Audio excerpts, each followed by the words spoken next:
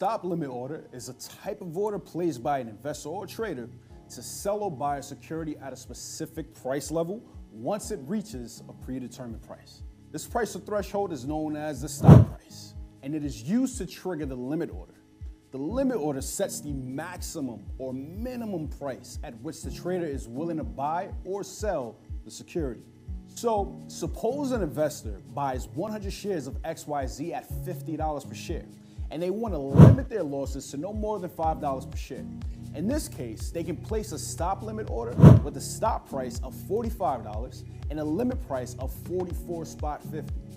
If the stock price falls below $45, the order will be triggered and the investor's shares may be sold at the limit price. Unlike a stop market order, which is executed at the best available price once the stop price is reached, a stop limit order will only be executed at the limit price or better. This is important because it means that if the market price drops quickly and reaches the limit price before the order can be filled, the order may not be executed at all. So one advantage of a stop limit order is that it allows traders to control the price at which they buy or sell the security.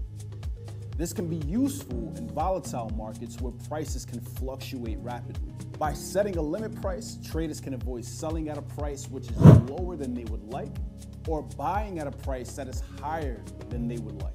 Now, nonetheless, one disadvantage of a stop limit order is that it may not be executed at all depending on certain market conditions. This could result in missed opportunities to buy or sell a security or potential losses. So listen up, traders. Just remember to be aware of the potential risk involved.